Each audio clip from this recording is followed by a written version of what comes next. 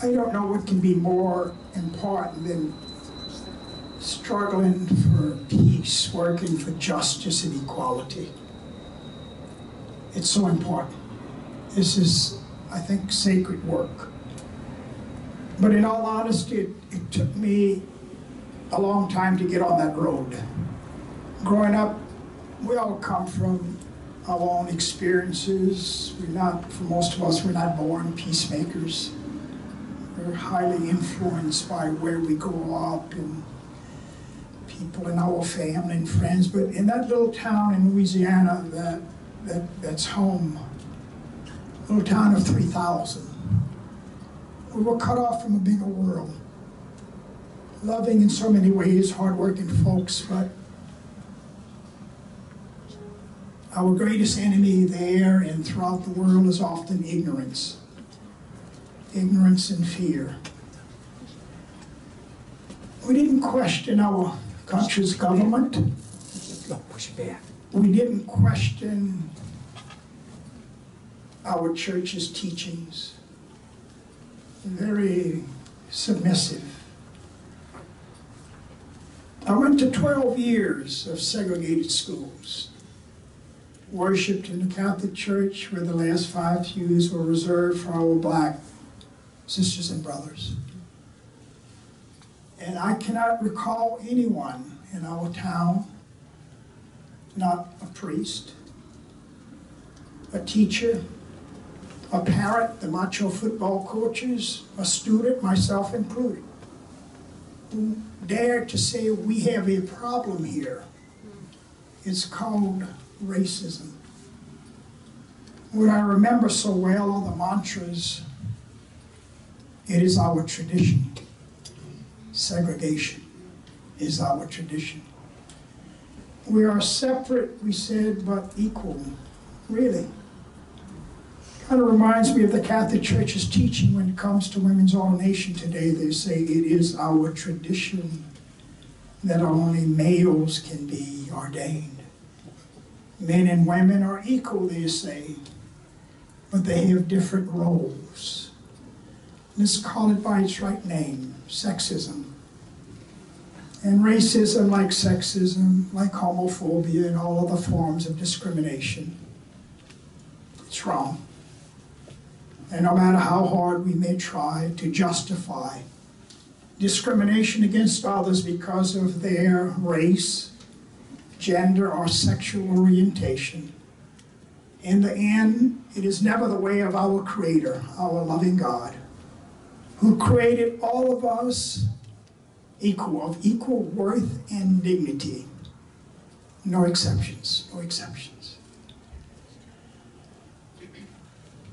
My ticket out of Louisiana was the military. When I left college with a degree in geology, it was during the days of Vietnam. I believed our leaders, as many did. We had to go off to that war in Vietnam. Our cause was noble. We were going to be the liberators.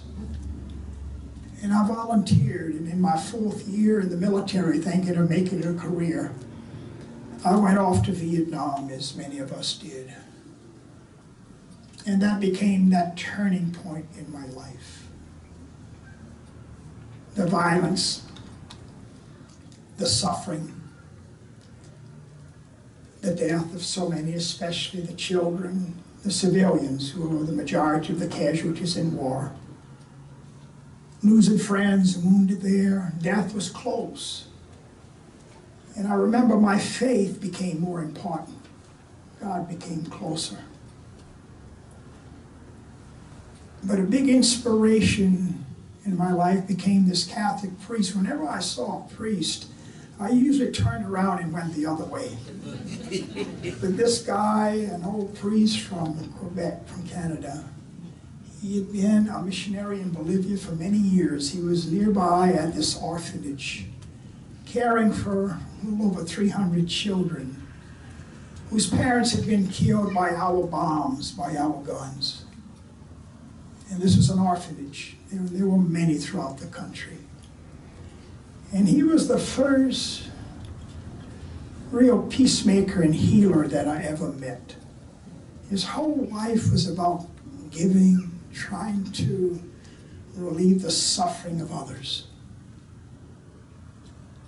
He wasn't trying to convert these children who were Buddhist, he wasn't trying to make them into his religion.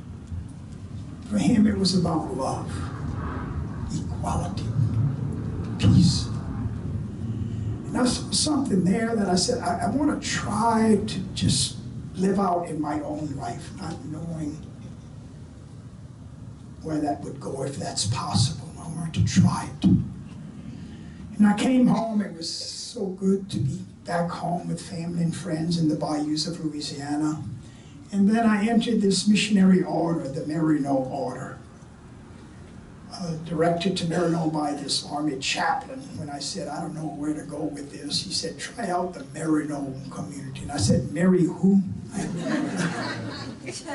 And so I arrived at the Marino Seminary. It was a new beginning. I was filled with hope. I'd lost my hope in Vietnam, and that's what war does. It kills hope. I was later ordained now, 6 years later, in 1972, and assigned to our mission work in Bolivia, where this slum barrio on the outskirts of La Paz became my home for the next 5 years. It was here where the poor really, they became my teachers. They really helped educate this gringo that knew nothing about their culture, their struggle. It angered me to see my country, the United States, in Bolivia and in nearby Chile, Argentina, and throughout Central America, supporting dictators. We were there like the new conquistadors, protecting our economic interests, exporting those vast natural resources, the tin, the copper, the oil, and we were exporting the cheap labor where you can pay a worker $1 a day and get away with it.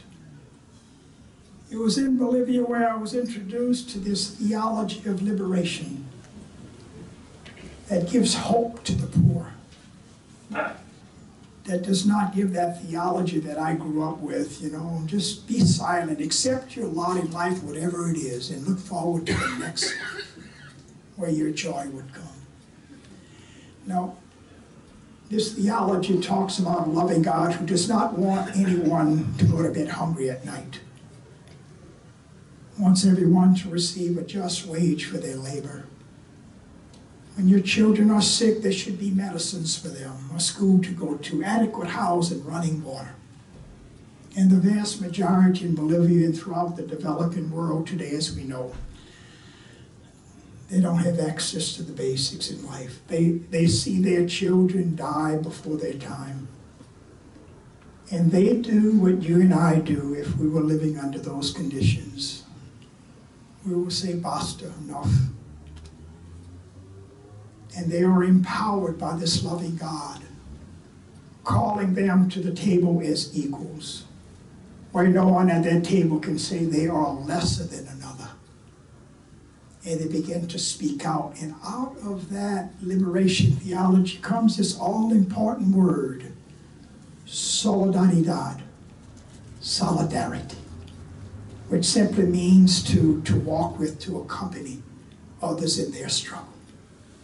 To make the struggle of others your struggle. And it was in my 5th year in trying to live that out, I was among the many arrested. But I had a passport. I was a U.S. citizen, a Catholic priest. And I was kicked out of the country. Friends were not that fortunate. Some were killed, many imprisoned, tortured.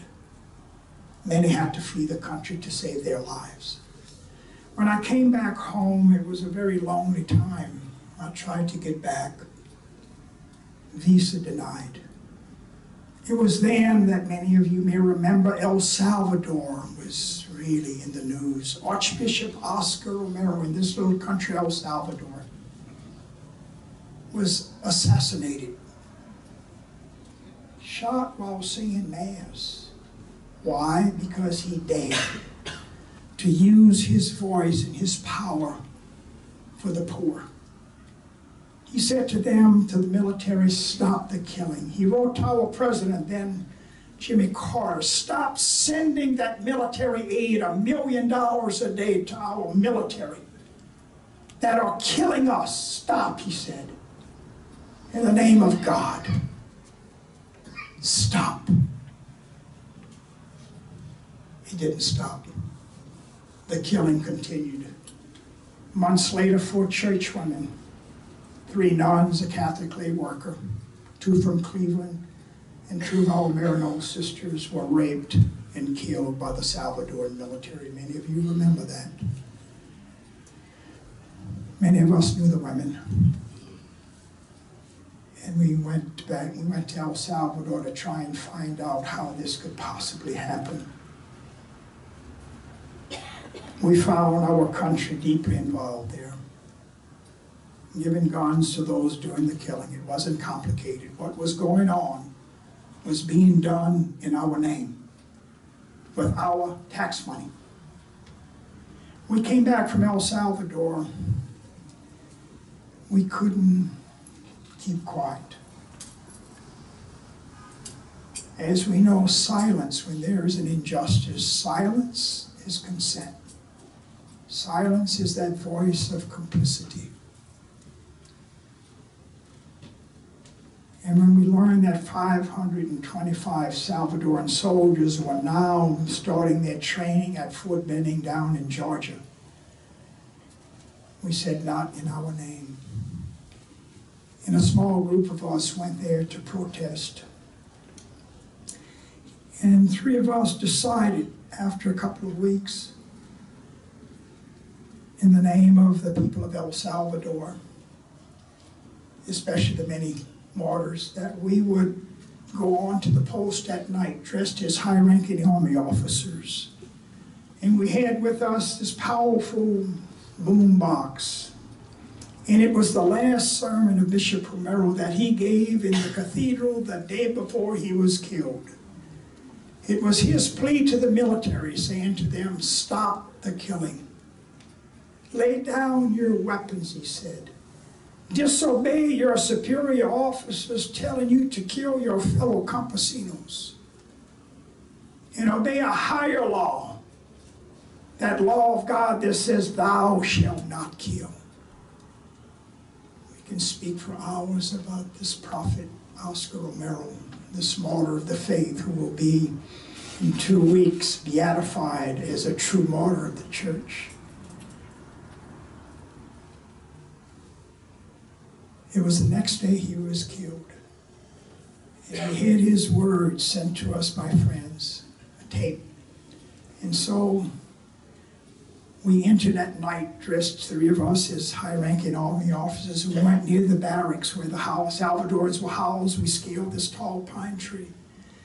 And when the last lights went out, we said, Bishop Romero, this is for you, brother. And his voice boomed into the barracks, stop the killing, lay down your weapons. We saw this as a very sacred moment. The army didn't quite see it that way. They came out of the barracks with their M16s, their German shepherds spotted us in the tree. They said, you come down or we're going to shoot you down. It was time to come down. But we left the boom box up there, the message, repeating the message of Bishop Romero, and make sure they got it. We were brought to trial, arrested, went to jail, and then to court. And old Maximum Bob, the judge down there, who sent Dr. King and civil rights leaders to jail, didn't like protesters, didn't like us. And he sent us to prison for 1.5 years. The best retreat I've ever been on. Linda Ventimiglia, our co-conspirator, and Larry Rosebaum and I, we felt at peace. We knew why we were there. It was all about solidarity, a humble act of solidarity. We got out of prison and joined tens of thousands, many from Rochester, Syracuse, throughout the country trying to stop that military aid to El Salvador. The killing continued, but I must confess, we couldn't stop it. It got worse. Massacre after massacre. El Musote, over 800 killed, including over 200 children.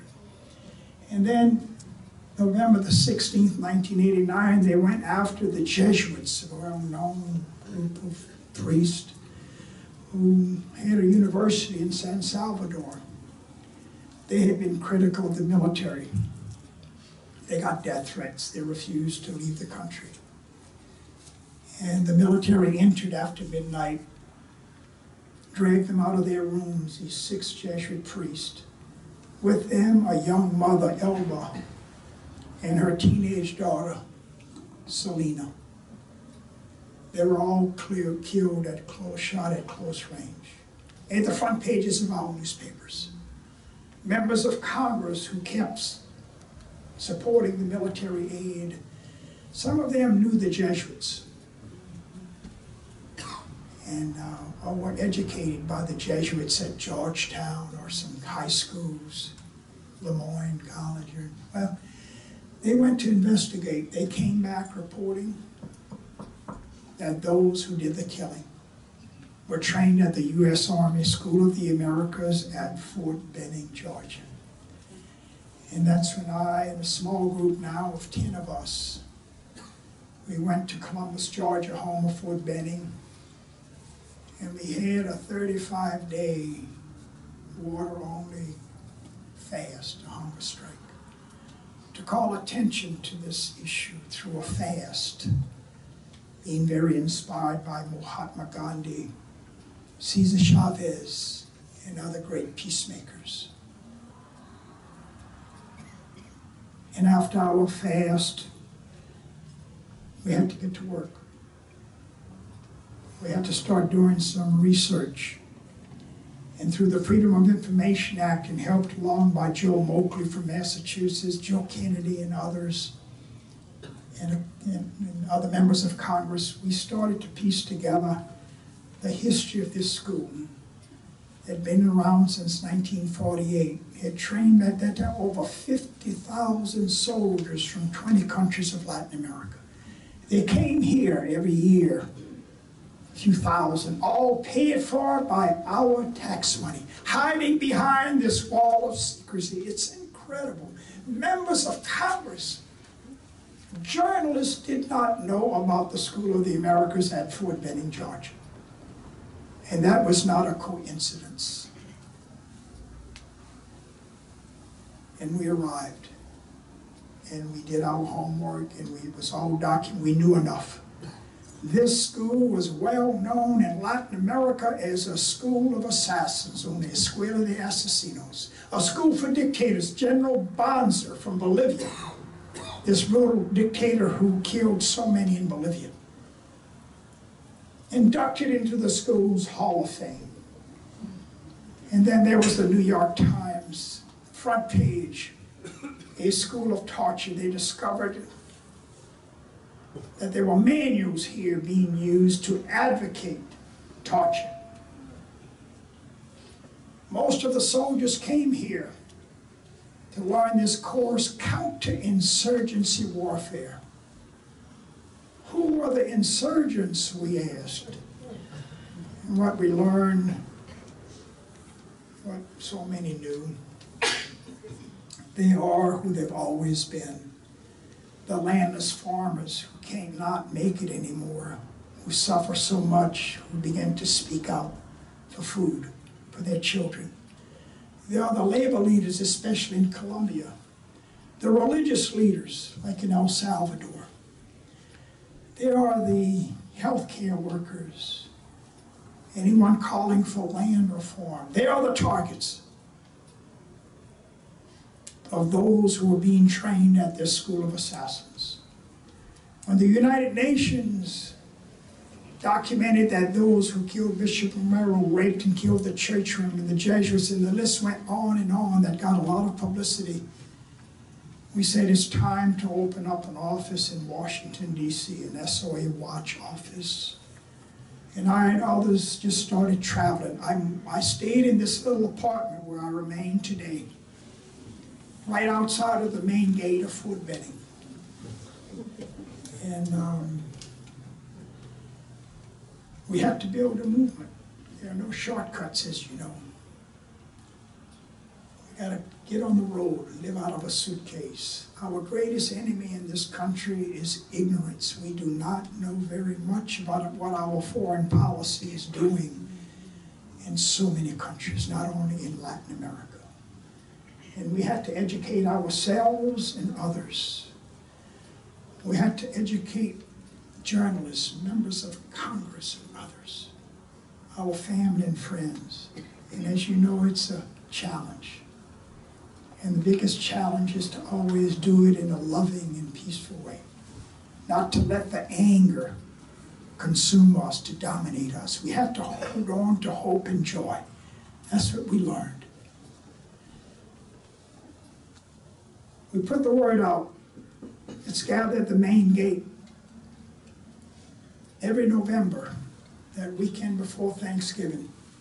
Let us come in the name of solidarity and call for the closing of this school of assassins. Let us keep alive the memories of the thousands, the 75,000 killed in El Salvador, the 200,000 in Guatemala, and on and on and on.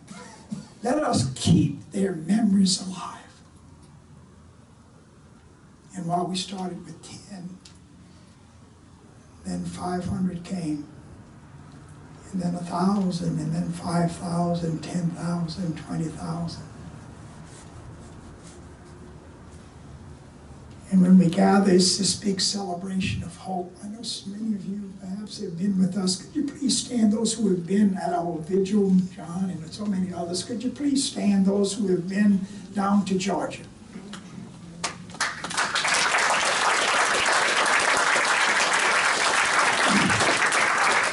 I see our Veterans for Peace that I'm a member of. And in the early days, the Vets for Peace and the Nuns were the groups that came on at the very beginning. And it meant a lot. When we gather there, it's a very important time, very sacred time. A lot of speakers from Latin America, from the U.S., young and old, students and others, labor leaders. The United Auto Workers joined our cause. President of the United Auto Workers, Bob King, started bringing a lot of the members down because of so many labor leaders being killed by these graduates in places like Colombia. We had these great musicians that just uplift the spirit. Music, as you know, is such an important part of movements. It does something to us.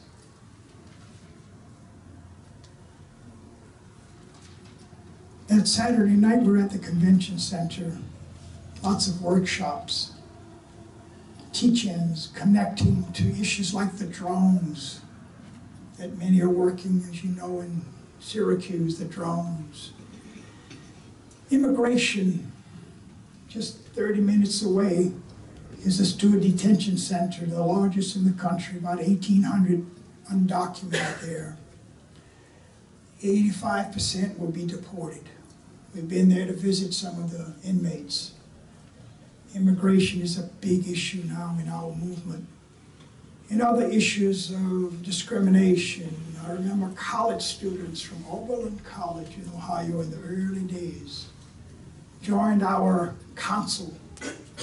They were the visionaries, the college students. They reminded us that we've got to keep our focus on militarism, on closing the School of the Americas, but there are also issues that we must confront too. Issues of racism, they said, sexism, and homophobia. We've got to start making connections, and we've been trying to do that ever since. It became a tradition early on. Every year there would be people who crossed the line, went on to Fort Benning, breaking the law there, but following a higher law that says thou shalt not kill, the law of conscience. And I'm happy to report that over 300 of our people have gone off to prison, most serving 6-month sentences. Are we getting a ring in this? Yes. Sorry. Move it away from you. Is it too? Get away? Okay. Well, move the mic away from you. Okay. That's it. That's it. How's that? Let me know if it's not, because I don't know. That's good. You have problems with your ears there. But here's the situation. Over 300 have been arrested and went to prison. And I want to acknowledge what we call our prisoners of conscience. I know John has been a couple of times, but I want our prisoners of conscience to stand. John, others here who went to prison in the name of solidarity? Yes, our prisoner. Anyone else? I was in Syracuse last night. There were like 12 who stood up. Thank you. But anyways, we're going to be...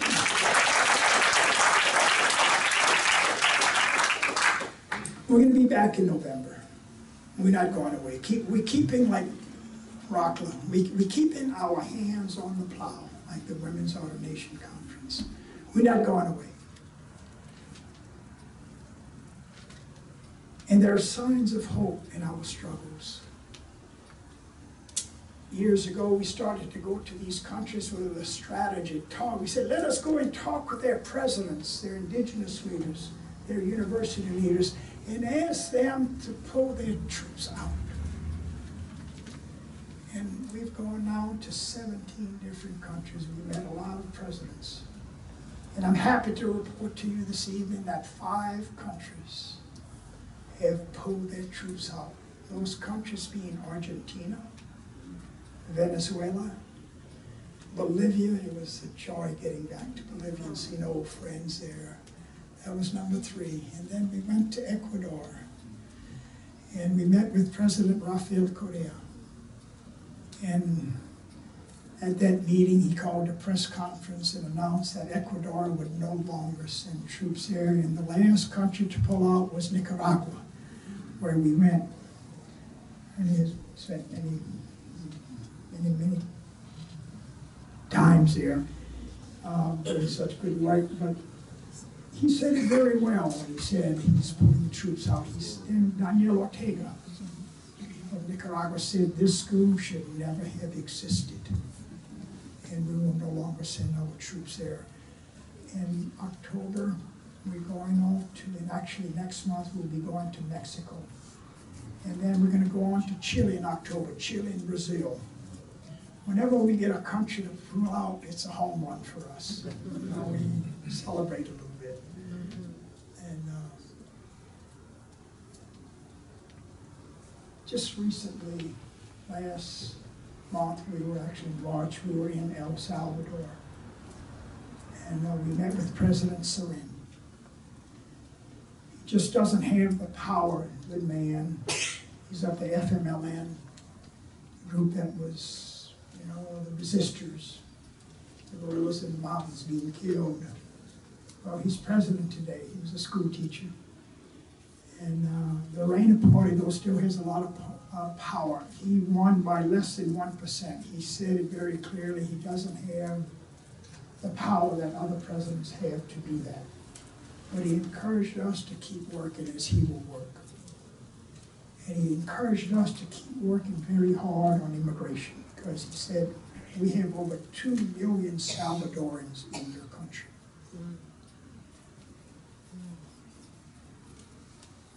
Before leaving, we went to this prison and visited 5 women who are of 17 women, so the last 17, who have been in prison now for 7 years for having a miscarriage. And they all told us this basically the same story, these 5 women we met with, who have been in now for 7 years. They bled, they fainted. These are very poor women, campesina women. 3 of the 5 could not read or write. 2 of the 5 were raped. And when they went to the hospital just weak from this miscarriage, the doctors questioned them and said, I don't believe you. They were handcuffed to the hospital bed. And when they got strong enough, they were brought to a judge, told by an attorney, you cannot speak. It was hard to hear this. Women in our delegation listening to their stories had to leave. They wept. How can this be? They have 22 more years to go. 22. And we said to these women before we left, we spent an hour and a half with them. We said, we're coming back to the United States and we will tell your stories to our people. We don't know about you. When I got back, it was the first delegation I came back from. You're so exhausted. You sleep so well, but I could not sleep. Each of us who was on the delegation meeting with these women, we couldn't sleep. And recently we were in Washington for our days of action to lobby our members of Congress to close the School of the Americas. And 6 of us, with one of you on with John, we went to the Salvadoran Embassy in Washington, D.C. And we gave them a letter that we are here to use our voices and to stand in solidarity with Class 17, the women in prison. And we are going to sit here and we want you to do all you can to get your government to release these women. And the Secret Service called, they moved in, they gave us 3 warnings. If we didn't leave, they would arrest us. We wouldn't leave, we were arrested. We spent the next 30 hours in prison in the DC lockup. And May the 15th, we go before the judge for a status hearing. And then to court. I must say, if we go to prison, it will be an honor and a privilege to go on behalf of these women. Just before we went to the city in the Salvadoran Embassy, 2 days before we did that, we weren't aware of it until later. Amnesty International went to El Salvador, 2 of their top staff people, and met with President Ceren and gave President Ceren over 300,000 signatures, a petition calling for the release of these women. And our SOA Watch is a part of that now. Just go to our website, soaw.org/freelaw17, our own petition that we are going to deliver to the Salvadoran Embassy and later going to El Salvador to give it to the president. Check it out. Also, there's a very important article on our website. Just Google it, New York Times op-ed, March 2nd, El Salvador and La 17. This op-ed was written by Amnesty International, very important.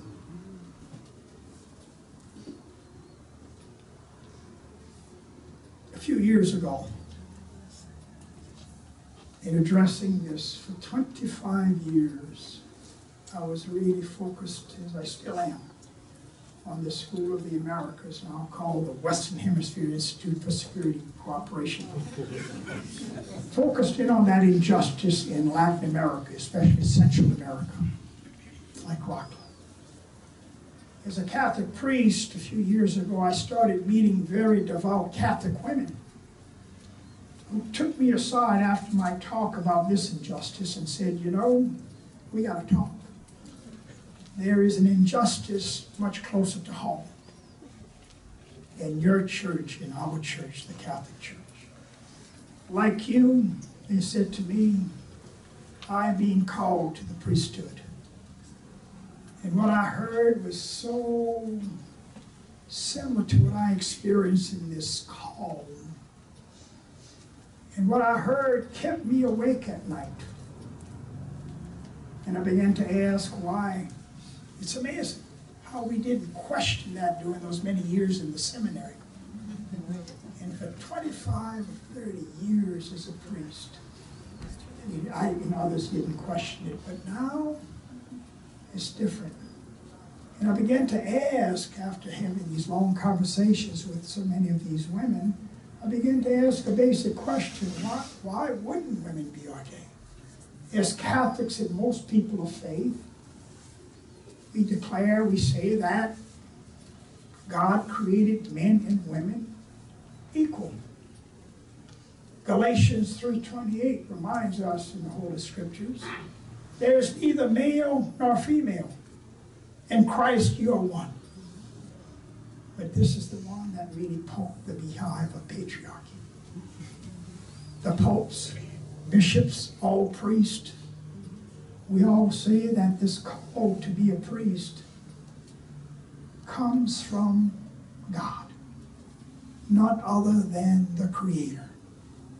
So I began to ask, this is not heavy theology here, I began to ask a basic question. Who are we as men to say that our call to the priesthood is authentic, but your call as a woman is not? Who are we to reject God's call of women to the priesthood?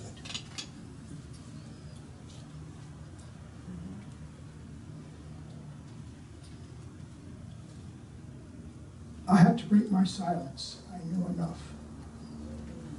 And I put the word out whenever I was invited, which was every week, to go off and speak about the School of the Americas.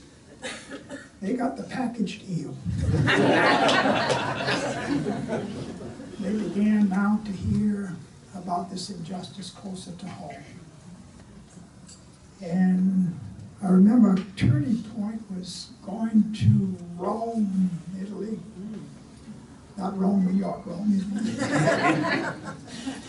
And to speak at a big conference of hundreds of priests and nuns about the School of the Americas, well received. On my last day in Rome, I was invited on Vatican Radio. I interviewed 15 minutes live in 3 different languages going throughout Europe. Just, I could see the Pope's residence from Vatican Radio there in St. Peter's Square. And wow, it went really well for about 12 minutes. About the School of the Americas, and I said, we got to talk about this other injustice, women in the church. And I just put it out there.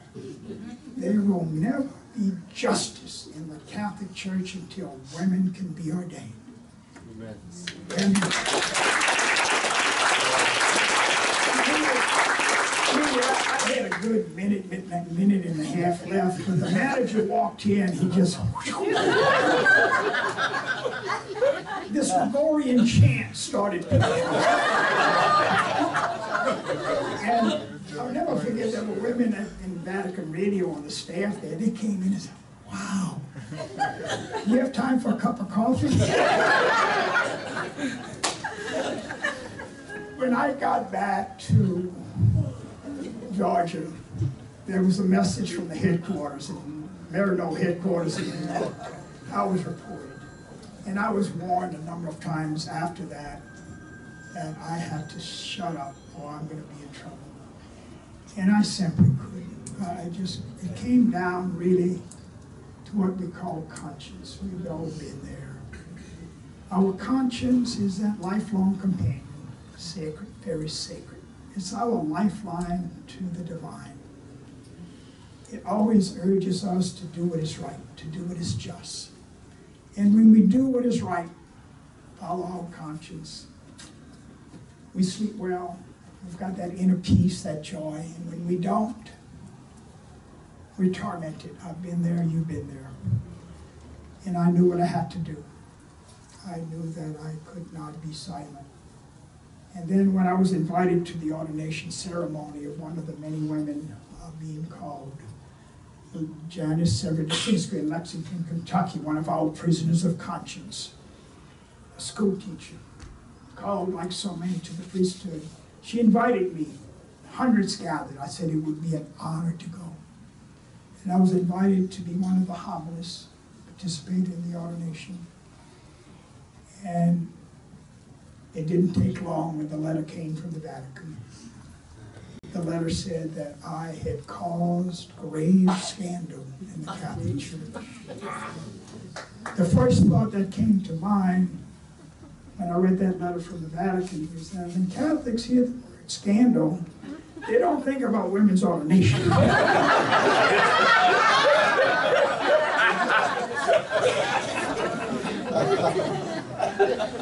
I had to remind them that in the United States alone, over 6,000 Catholic priests raped and sexually abused over 12,000 children. And not one of them at that time was excommunicated. Nor were there bishops who were aware of these horrific crimes against these children. Report them. They were transferred to other parishes where they continued their horrific crimes. But my letter really focused in on conscience. And I said, what you're asking of me is not possible.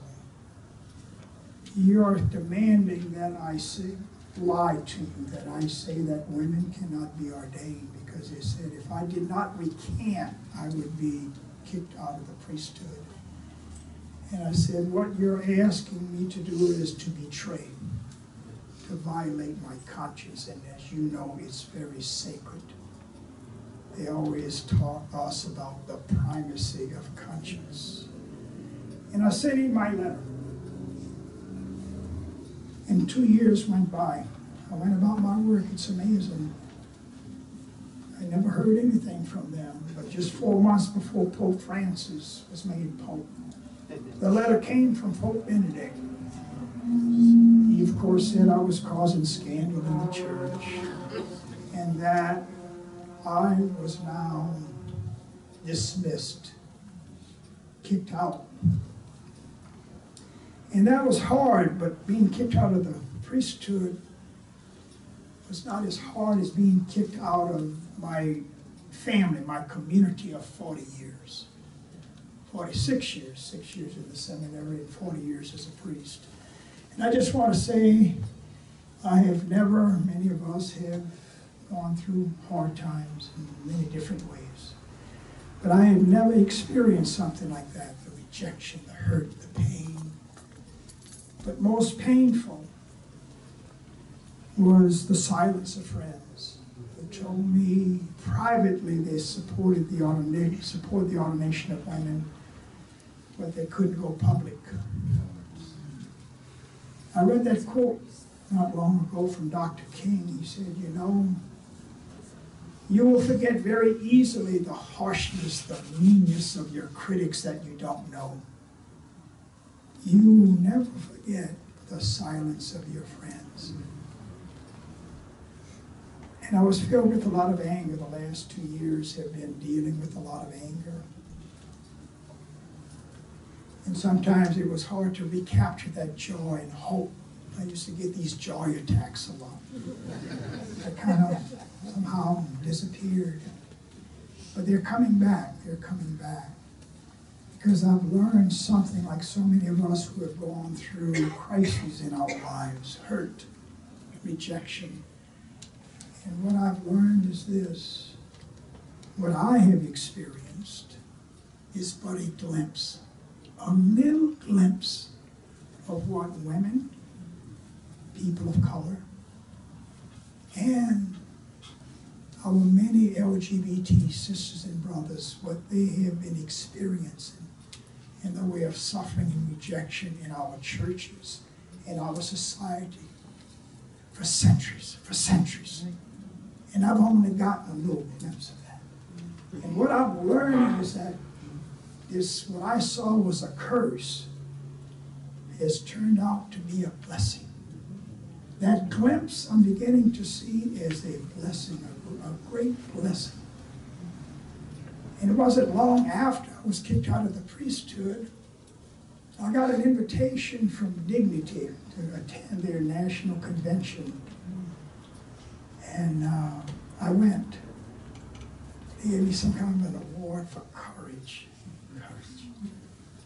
And when I heard their stories, these are gay and lesbian Catholics who are able to stay in the church, who have suffered so much and kicked out of their homes, fired from their jobs, exiled.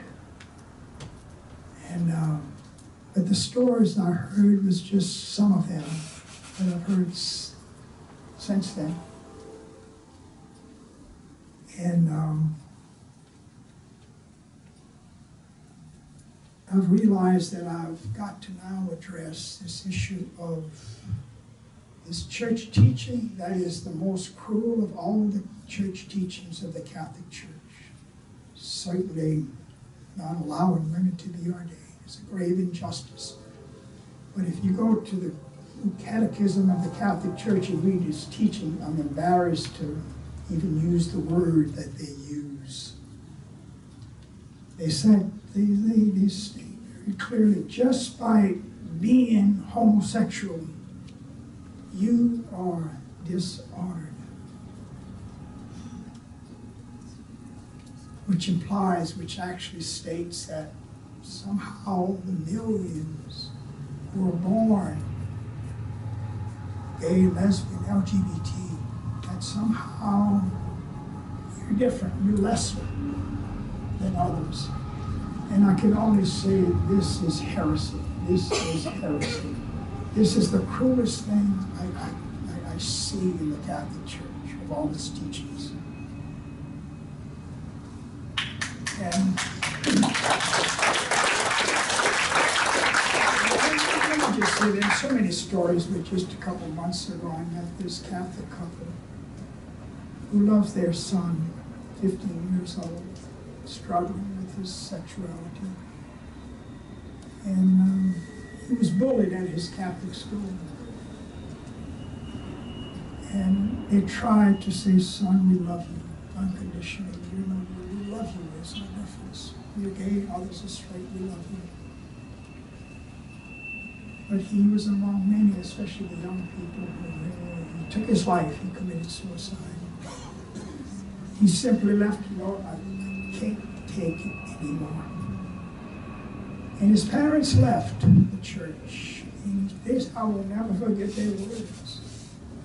His mom and dad said to me, they were crying, they said, you know, our church contributed to the death of our son, along with society and just the ignorance of people.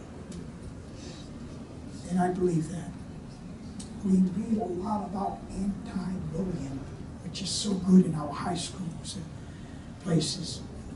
We're going after the bullies. No, we are not going to allow you to bully others for their race, gender, sexual orientation. No.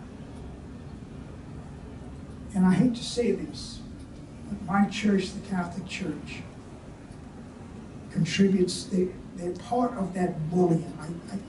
And I thought of leaving the church, as so many of my friends have, many women, gay people, they say to me, I couldn't take it. And I'm not there yet. I don't want to leave because I tell you what, I don't want to leave and allow these bullies to do what they're doing. I'm going to stay in like Mary Lou and so many women in the women's ordination movement. And also in the LGBT community, it's hard, but some are able to stay in, to reform the church, to say, I will not allow you to claim ownership of the church. Yes, even gay priests, gay bishops, they are silent. They don't want to lose their power. They don't want to lose their privileges, their great lifestyle. And we are saying, we are not leaving. This is not your church. We are the church. We are the church. And we are going to change those teachings that discriminate. And lastly, let me just say,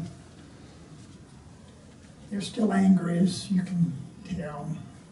Many of us deal with anger.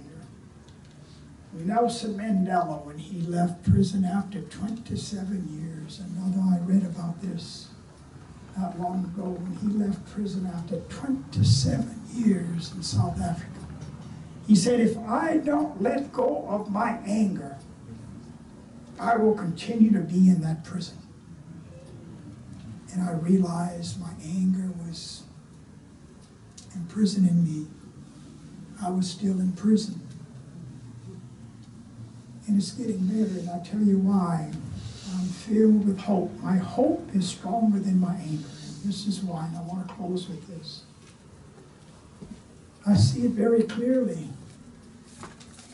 Any movement that is rooted in love and justice and equality, you cannot stop. No one can stop it. Why? It is of the divine. It is of God, the Creator. There were many who tried to stop the abolition of slavery. Many church people. Many in my church, they couldn't do it. Many tried to stop the right of women to vote, including cardinals and bishops in my church. You know a lot about the women's suffrage movement and how long it took to get that vote, the right to vote. But you know, it couldn't be stopped. And so many tried to stop it. Many church people tried to stop the civil rights movement. They too failed. Why? Because it was about love, justice, and equality. And I have no doubt I'm filled with hope because I know that real soon we are going to have women ordained. We are going to have gay marriage. We're going to have LGBT equality. This racism will keep getting lesser and lesser. But for that to happen, we've got to break our silence. Like Bishop Oscar Romero said before he was assassinated, in this struggle for peace, justice, and equality, we can all do something, and we can do it well. So let us do it well. Let us break our silence and keep working for peace, justice, and equality. Thank you.